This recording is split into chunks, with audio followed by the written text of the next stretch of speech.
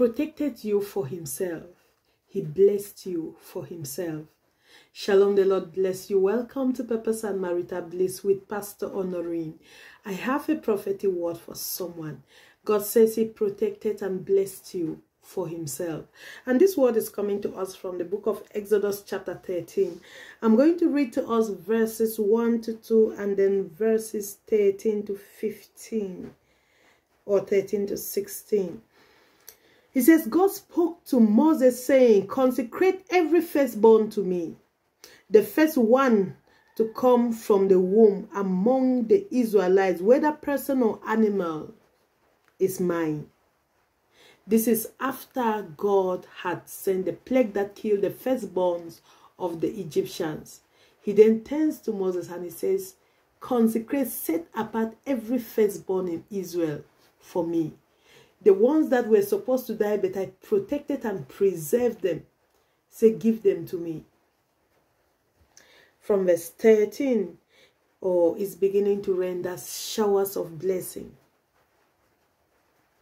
It says, redeem every firstborn child among your sons. When the time comes and your son asks you, what does this mean? You tell him, God brought us out of Egypt, out of the house of slavery with a powerful hand. When Pharaoh stubbornly refused to let us go, God killed every firstborn in Egypt, the firstborn of both humans and animals.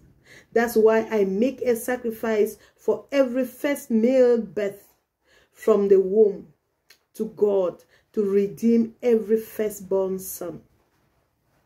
The observance function like a sign on your hands or a symbol on the middle of your forehead.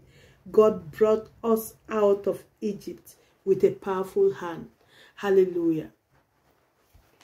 Most often we tend to forget or we don't realize that when God blesses you, he's not blessing you really for you. He is blessing you for himself. When God protects you, he's protecting you because he needs you. When he's blessing you because he needs the blessing. His kingdom needs you. His kingdom needs your blessing. And if we fail to understand this, we are going to always feel like we are working for self or we are living for ourselves. Whereas God is protecting you and keeping you for himself. When you are conscious of the fact that God needs you, God wants you, you will know that when you pray, God doesn't answer your prayer just because you prayed, sorry. Why do you want God to protect you? If God were to ask you, why should I protect your life? You think you tell God he should protect you because you want to continue enjoying your life? Or simply because you don't want to die? What is it that you are doing in my kingdom that is of worth?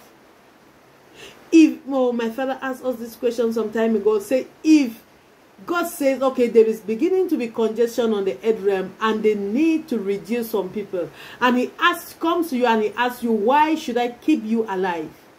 Why should I keep you alive right now? We want to, not like we are sending you to hell. No, we want to reduce the population on the earth. We want to send people to heaven. And he's asking you, give me one reason why I should keep you alive. Why do you think God, would you have any reason? You don't tell God to bless you. God will not bless you because you want to live a comfortable life.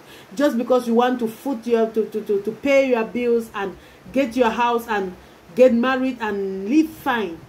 God will bless you because in blessing you, his kingdom will be blessed. God will bless you because when he blesses you, you will in return be a blessing to his kingdom. So God will bless you based on how much you can give back to the kingdom. So in other words, when God is blessing you, he is blessing you for himself. When God is protecting and preserving you, he's doing that for himself. When God is giving you your marriage, God will not just give you marriage because you want to have sex. God will give you marriage because your marriage will be a model marriage for the kingdom. And your marriage will be an exemplary marriage for the kingdom of God. So that God is looking for people to use as evidence to prove to the world that marriage still works. God is looking for someone to use as evidence to prove to the world that he still blesses people. He's looking for people to use as evidence to prove to the world that he still heals.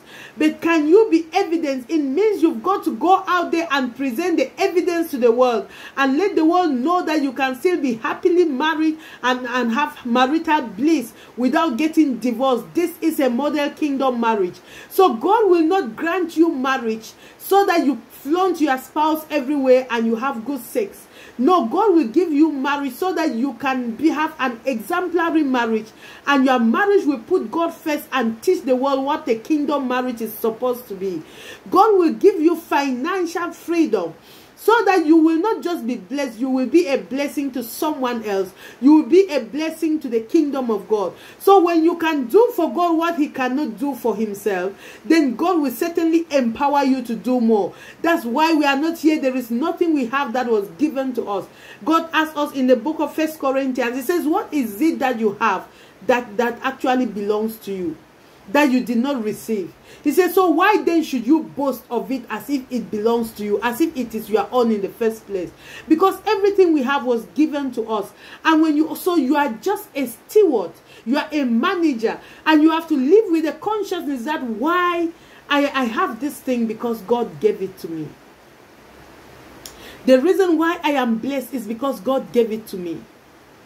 So guess why some people are more blessed than others? Because God is looking for someone who will sponsor the gospel.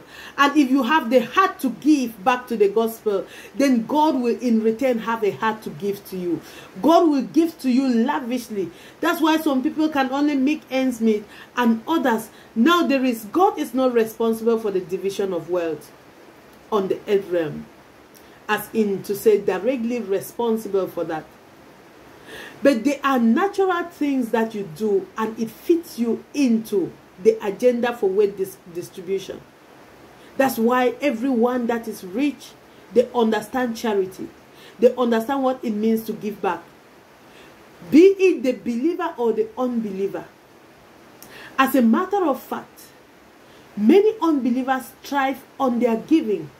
They thrive and they are blessed by their giving. They understand the principle of giving. And that's a principle that works for them. So there are principles that if you understand this, you will pray differently. Before you pray, you will realign your motives to align with the will of God. He says when you pray, pray for his kingdom to come and for his will to be done on the earth realm as it is in heaven. So when you are praying for God's blessing, it should be for his will to be done through you. The better way, rather than praying for God to grant you financial freedom so you can pay your bills and live a comfortable life, you should pray for God to make you a kingdom financier. When God makes you a kingdom financier, God is looking for people to finance his kingdom. He's looking for people to trust with wealth to finance his kingdom. Believe me, God will not put wealth for you to finance the kingdom and then you are broke. So, of course, you are going to have your own little that you are eating from there, which will be way better than what you could ever have by your own strength or what you could ever have for yourself, because God will pour abundance in you so that you are not just blessed. The best of your labor will bless you, will make you blessed. But when you turn to God and say, Father, I want to be a kingdom financier, God is going to say, okay, in that case, I can make you a blessing to the kingdom of God. I can bless you so much that it's not just for you and your family, but it extends beyond you. You'll be able to reach out to the poor and reach out to the kingdom projects, support ministries. That is how you pray. Instead of praying for God to give you your kingdom spouse, pray for God to give you a model kingdom marriage that will be an evidence to the world that God still blesses people with marriages that work. That marriage can still be blissful. So that when people come to you to ask how you do it, you are going to tell them it is God. I don't know who I came here for, but this is certainly a word for someone. God says he's blessing you for himself. He's protecting you for himself. He's keeping you for himself. The reason why he has to give you that marriage, that breakthrough, it is for himself. Align yourself to this and you will see God do wonders in your life. You might just start by doing that right now and saying, okay, I want to start aligning myself by being a partner to this ministry, or I am just blessed by this word, it ministered to me, and I want to sow a seed. Just check the description box. You see the cash app, the PayPal, the mobile money, or you can just hit on that super thanks, and you are good to go. The Lord bless you in Jesus' name. Amen.